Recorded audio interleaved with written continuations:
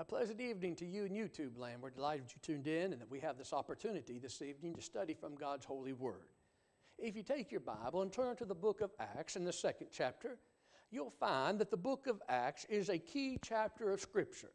Many of the things that were prophesied in the days of old point to that particular day, and many of the things written after that point back to that day. Now, we recognize the importance of the crucifixion of Christ and the resurrection and the ascension, but in the book of Acts, in the 2nd chapter, you have the beginning of the church. And I would, for just a few moments, to stop and see some great things in Acts 2. Just some great things of that particular chapter that we can put down and remember. And as we recall them, we recall how wonderful the God is that we serve. And I'm sure that I will overlook many things in this study, but let's just notice a few. If you take your Bible in the book of Acts and the 2nd chapter, if you will, look at verse 1 and notice the day. In verse 1 it says, when the day of Pentecost had fully come, they were all with one accord in one place. Now the Scripture tells us this was the day of Pentecost. And notice, if you will, from the book of Leviticus and the 23rd chapter, in verses 15 and 16, this would have been the first day of the week. This would have been a Sunday. This was a great day for all the Jews. As we read, they came from every place to celebrate Pentecost. But I want you to think about some other great things that happened on the first day of the week. You'll recall in the book of Mark and the 16th chapter that Jesus was resurrected on the first day. The first day is important. As we read, this is the day that Jesus came out of the grave, as is revealed in Matthew, Mark, Luke, and John. In Mark 16:9, it talks about him being raised by the power of God. So as I make my study, I realize that every first day of the week is important. Now, we are in particular looking at the first day of the week in Acts 2 on the day of Pentecost, but we need to remember that every first day of the week is important. And you need to look at in Acts 2 that the church had its beginning upon this first day of the week. It was here that the kingdom of God was proclaimed. What Jesus died to purchase and what Jesus died to build is now underway in the book of Acts and the 2nd chapter. So we need to understand that it's important. Look in Acts 2 and verse 41. It said that those who gladly received his words were baptized, and there were about 3,000 souls added to them. Then if you drop down to verse 47, they were praising God and having favor with all the people, and the Lord added to the church daily those who were being saved. Jesus died to redeem man. We see that in Acts 20:28. He died to purchase man, to redeem him from sin and bring him to salvation. So in the book of Acts, in the 2nd chapter, we see individuals being redeemed when they were baptized into Christ. Ephesians 1:7 tells us that redemption is in Christ and forgiveness of sins in his blood. So when I look in Acts 2, I see a great day. I see the day that the apostles were inspired by the Holy Spirit and taught the people the truth of God. And then I see that this was the day in Acts 20 and verse 7 that the Lord's Supper was kept. Not the day of Pentecost, but the first day of the week. I think we understand how important the first day of the week is, as it is called the Lord's Day. And then we need to also bear in mind how important the day of Pentecost was, because it was the beginning of the Lord's church. But the second thing I want to bring to your mind is not only was it a great day, but they occurred in a great place in Jerusalem. Notice they had all gathered together in Jerusalem on that day. This was the city that God had selected for the temple to be built. And this was the day and place the Lord selected to establish his church. In Matthew 16:18, he said, I will build my church.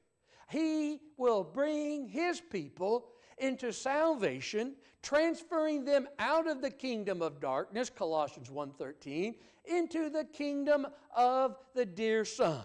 But not only do I see a great day and a great place, I see a great crowd. We often hear people talk about the great crowds they had. But if you look in the book of Acts, in the 2nd chapter, just think of the number they had. It said there were people from all over that had come to the city. And what a day to see people gathered together, concerned about the Word. And notice, if you will, in Acts 2, that they were listening to the Word. In Acts 2:6, it says, and when this sound occurred, the multitude came together and were confused because everyone heard them speak in his own language. They were all amazed and marveled. Notice that they all came together and they heard the preaching of the gospel. And they had all come to the city of Jerusalem. And so when I think of that, I think there's a great crowd. We know 3,000 were baptized. We don't know how many people heard that day. But there's a fourth thing I think we need to bear in mind. They heard a great sermon. As we read this chapter, we hear one of the greatest sermons ever preached. It was so simple, they could all understand. And as we just pointed out, they heard it in their own language. That was a miraculous thing the Holy Spirit performed at that time. But notice the sermon was one that cut to the heart. It was direct to the point. Look in Acts chapter 2 and observe some things that Peter and the others said on that day. If you will, in Acts 2, look at what he said in verse 23. Him being delivered by the determined purpose and foreknowledge of God, you have taken. Now you've done this by lawless hands, and you have crucified and put him to death. Now, God raised him up. You tried to kill him, but God raised him, he says in verse 24. And then, if you will, down in verse 36, look at the statement, let all the house of Israel know assuredly that God has made this Jesus, now watch it, whom you crucified, both Lord and Christ. I think that was a direct sermon. It was to the point. He is the Christ and you killed him. But it declares he was approved of God. Looking back in verse 22, men of Israel, hear these words, Jesus of Nazareth, a man attested by God to you by miracles, wonders, and signs, which God did through him in your midst, as you yourselves also know. So here we have the sermon, and notice they're preaching about Christ, and he says, you killed him, God approved of him, and God raised him. And as you look in verse 24 and verse 31 and verse 32, it talks about he was raised by the power of God. And it's declared in verse 36, he is both Lord and Christ. When they preach the good news, they preach the death, burial, resurrection of Christ. They preach the fact that people were lost in sin. And they preach that through Christ's blood they can have forgiveness if they're baptized into Christ. You'll find that there are as many great things preached on that occasion. But then there's a great question. When the Jews heard this great sermon, they asked a great question in verse 37. They said, what must we do? Their hearts were cut by the message. And they had open minds. They realized they had to do something in order to be saved.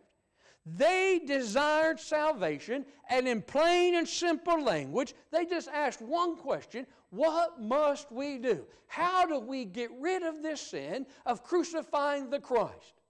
So when I think of that day in Acts 2, I think of a great day. I think of a great place in this city of Jerusalem. I think of the great crowd who was assembled there. I think of the great sermon proclaimed by Peter and the other apostles. And then I see the sermon hitting the heart of the people and a question being asked that was a great question. What must we do? But look in verse 38, you'll find a great answer given. It is a shame that so many belittle this answer because it was given to the great question. And when they said, what must we do? What does Peter say? Peter says, repent and let every one of you be baptized in the name of Jesus Christ for the remission of sins. Now, I think about that. Whatever you repented of, that's what you're baptized for. He said, you repent of your sins and you're baptized so your sins will be blotted out. It's easy to observe the remission of sins follows baptism. They were told to be baptized into water and raised up, that through that act of faith and that obedience, God would remove the sin. So there you have a great answer to their question. But finally, I think it would be amiss if we didn't talk about the great results. You think about the great results that occurred on that day. In Acts 2:41, 3,000 obeyed the gospel. Can you imagine 3,000 people being baptized? Can you imagine what it was like that day on the day of Pentecost in Jerusalem as those people had come to Jesus? They repented of their sins, confessed Him as the Christ, and were buried with Him in baptism, raised as He was raised, to walk in newness of life. And you go back to the book of Acts in the 2nd chapter, and you think about 3,000 were added that day. Then, if you will, look down a little bit further.